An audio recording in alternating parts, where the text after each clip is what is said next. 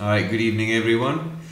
So a bit of a surprise this evening. I went to take the bins out, it's trash day tomorrow, and noticed the sky's clear, so I decided to go in and set everything up.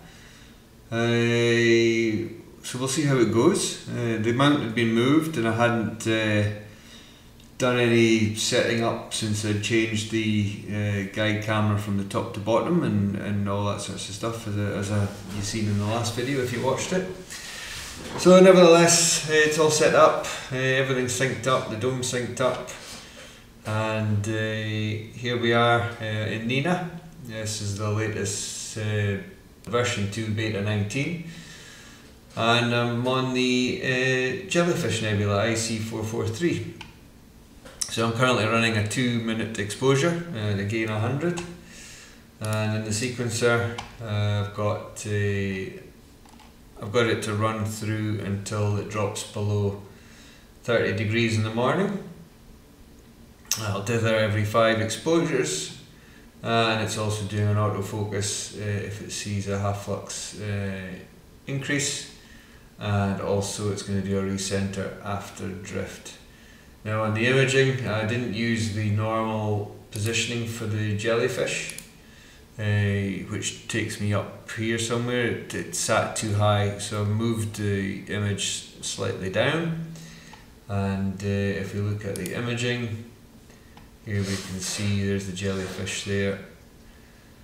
So we'll see what happens in the morning. The guiding is not the best. I don't know why, but probably because the guide's been moved, the camera's been moved, and I haven't done a calibration on it, so we'll see how it goes anyway, and see how the sequencing works. The last time I think everything went okay except I don't think the dome closed, which might have been just the comms fault, that I need, or the comms drop out between the shutter and the rotator. So that's where we are, and we'll see how many images this takes through the course of the evening. Hope the rain doesn't come back, and as you can see here, the plate solving's just popped up, so this is for checking for the drift. So it's doing its thing and its plate's all fine, so all looking okay. I'll catch you in the morning, see where we are. Speak to you later. Alright, so I downloaded all the images off the laptop, and here we are in PixInsight in the blink tool, and you can see we started off with 137 images, 2-minute exposures, gain 100, and this was using a UV IR cut filter. I thought I'd give that one a try to see what difference it made. And we can see there was a few clouds, and that came in towards the end of the evening. You can see the flashing through there and a couple of satellite trails. So once I'd gone through those images, taken out the things I didn't want, I was left with 101 images. I took several different sets of flats. I was just trying different settings with the light panel, just to see what I could get, and then I took them into the Deep Sky Stacker and did the usual. I've got no darks, but I tried different sets of the flats just to see how they would come out.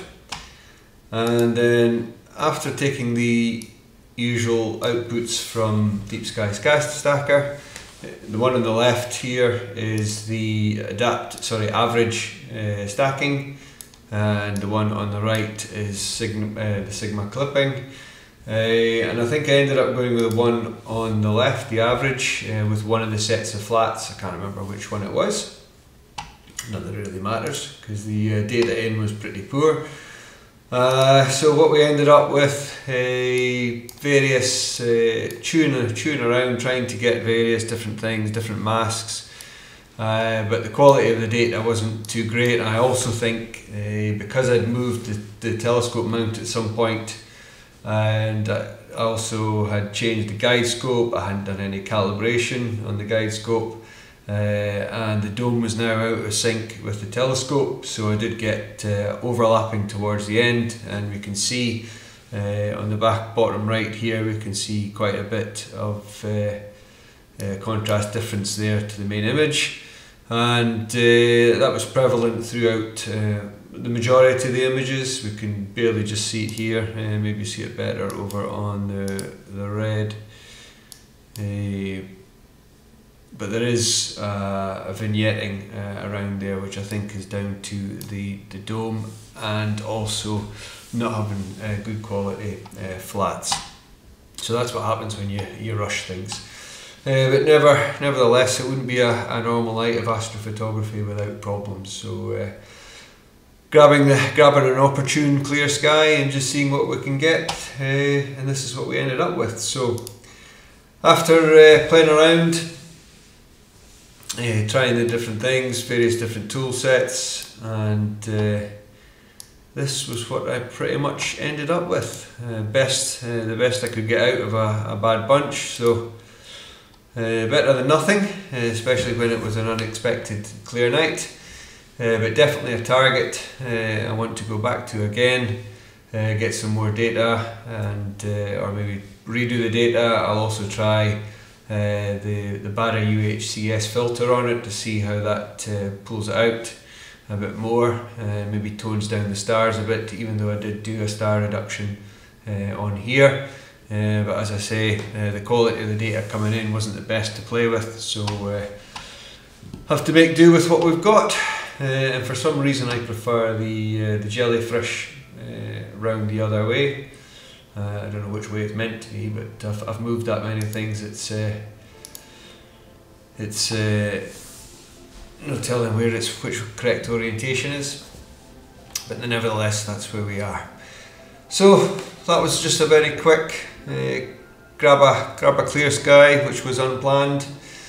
Throw the scope together, even though it wasn't set up ready, and make the most of what we can do. Unfortunately, the rain's back on again, so I have no idea when the next clear skies are going to be. So on that note, thanks for watching. Like and subscribe if you want to see some more whatever's coming up.